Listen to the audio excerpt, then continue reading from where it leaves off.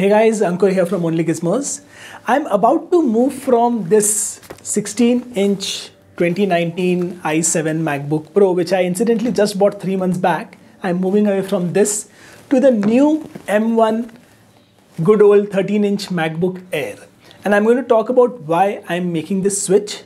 Now, a little advice or little caveat before we talk about this. First, I'm making this switch. That doesn't mean that I'm saying everyone needs to make this switch or everyone should make this switch, or I'm claiming that M1 Air is absolutely the best laptop out there and everyone should ditch their 16-inch MacBook Pros. There's a lot of nuance involved and I hope to get into that in this video. For the last 10 years of my MacBook usage, I have always used a 13-inch MacBook Pro. My last machine was a 2015 MacBook Pro, which had a HDMI port, Retina display, USB ports on both sides. It was a fantastic machine. It started to give up a few months back. I had to upgrade and I said, let me go with the best in the market so that I don't have to worry about what I'm using for the next 5 years. And I picked up the i7 16-inch MacBook Pro. On the spec side, the most important thing for me was the 16 GB RAM, because RAM, I believe, was the biggest limiting factor on my previous Pro. The 16-inch model came with a 16 GB RAM even on the base model, and that I believe is sufficient for most of the things which I do today. But now that the M1 machines are out, I'm going with the Air, which has only about 8 GB of RAM and 256 GB of storage. I would likely upgrade to a 512 GB model once it ships, but for now it is this model that I'm going with. And the primary reason for this, or one important reason for this, is the weight, the flexibility, the compactness of this machine. The 16-inch version, I love the screen real estate, I will miss it, but it's just a little too heavy for me. I carry it to office every day and most of my usage happens with a 32-inch external display anyway. So the screen size on the laptop isn't really helping me, though it's a gorgeous display. The second thing is my GPU usage isn't as high, as in I don't really need that discrete AMD GPU which this 16-inch machine has, and the M1 manages to do such brilliant work on the processor side. The single core processor on this M1 Air is out of the world. It's better than even a i9 16-inch MacBook Pro.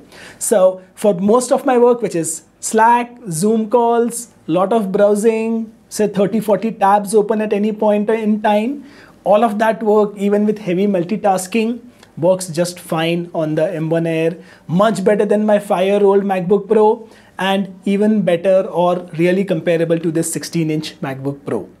At the same time, I also do some amount of video editing, which is 4K video editing with typical clips like this. And I really don't need a monster like the 16-inch MacBook Pro with a discrete GPU to edit these videos.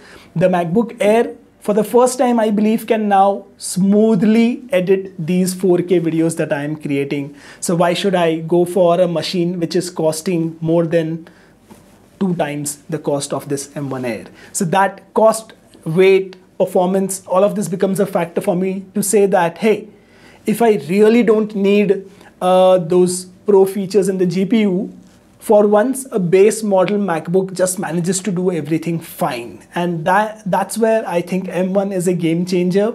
For most people, the M1 Air is going to be just enough. There is no fan, the system runs cool, it can handle 4K videos absolutely fine, it can edit them, render them.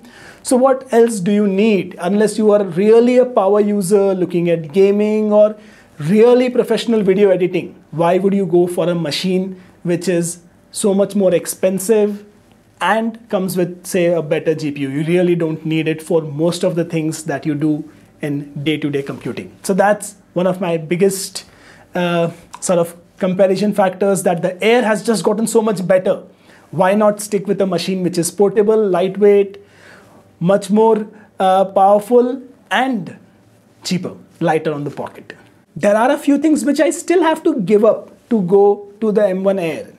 The most important being the 2 extra USB-C ports which the 16-inch MacBook Pro has. And it's not fun going from 4 USB-C ports to 2, But given that most of our accessories, my good old Microsoft Natural 4000 keyboard and my mouse, all of them are USB-A. So I need adapters anyway to connect them to my Mac. And for that reason, I've just ordered an Anker USB-C to multi-port adapter from US. It's very expensive in India to get these good adapters, but we have to dwell into them, we have to play with them.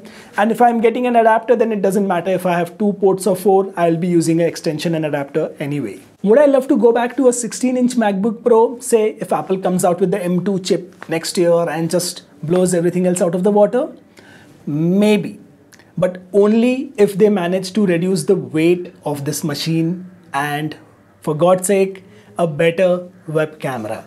If Apple does not upgrade, or rather let me put it this way, if I am to upgrade my MacBook Air ever, it will only happen after Apple gets their shit together with webcams on their machines. So that's it from me. I just wanted to make a quick video and not take too much of your time and tell you why I'm giving up this beautiful baby, the 16-inch MacBook Pro.